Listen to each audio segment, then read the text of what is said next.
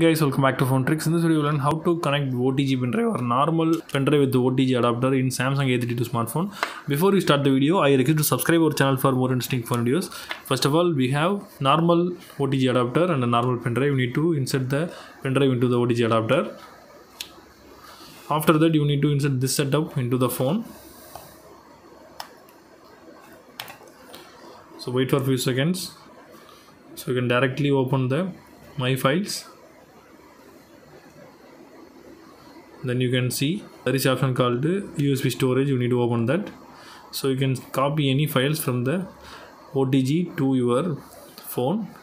So I will copy this file by click and hold, then click copy and come back to the files home and choose internal storage and copy here.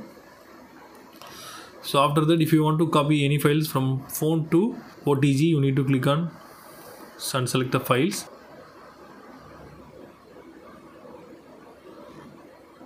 Then choose copy and come back to the files home.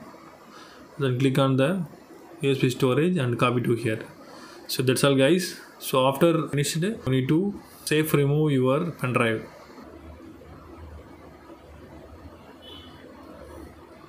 For that, you need to click on unmount. So that's all guys.